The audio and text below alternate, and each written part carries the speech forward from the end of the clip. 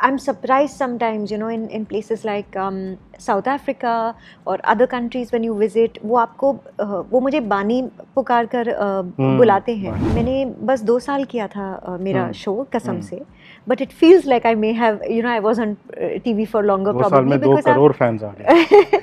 It's invaluable and it's so precious. Tellychakkar पर आप सबको मेरा नमस्कार। मैं हूँ रसल डिसिल्वा। हर दिन लोग ट्यून इन करते थे और आपको देखते थे। How difficult was that, because जो टीवी पे जो पॉपुलैरिटी होती है, और I think that was your first show right, कसम से, जो पॉपुलैरिटी दैट इज इनसेन, वो अलग लेवल पे। How difficult is that for as an artist कि भाई आप डिसीजन बना लो और उस पर आप कायम रहो कि मैं इसको छोड़कर I want to explore new stuff. वो कितना डरावना है कि वो फैंस छूट जाएंगे, वो कितना एंग्जाइटी होती है उसमें। आई थिंक मैं बहुत यंग थी तब, तो मेरे लिए it was too much to take इन। वो रिस्पॉन्सिबिलिटी बहुत बड़ी थी, and then to become a house hold name, you are trying to understand all of that, but at the same time you are also trying to learn what acting is, what the process of having a telecast, having an episode on air 5 or 6 days a week is. वो सारी जो चीज़ें हैं, as much as I was enjoying that or I was getting tired, learning all of it all at once, it was just a matter of something so amazing coming to me, just out of the blue, out of the ordinary. मैंने बस 2 साल किया था मेरा show कसम से, but it feels like I may have, I was on TV for longer probably. 2 साल में 2 करोड़ फैंस आ गए।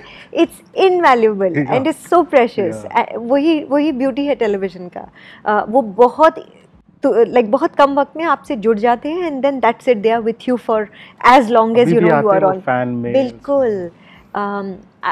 I'm surprised sometimes, in places like South Africa or other countries when you visit, वो मुझे बानी पुकार कर बुलाते हैं, and not necessarily वो हिंदी भी नहीं जानते हैं, मगर वो आपको पहचानते हैं because of the role. That is just incredible. कभी फिर से एक टीवी शो करने को कभी एक चाहत होती है? I don't think so. I think I look back at it very fondly.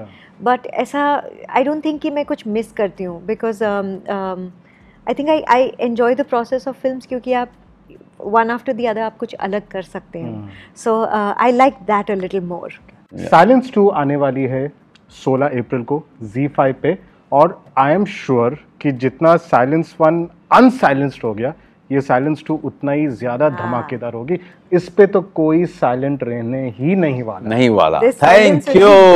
क्या बात है, ये बात हुई ना, कंक्लूड किया ऐसे धमाकेदार।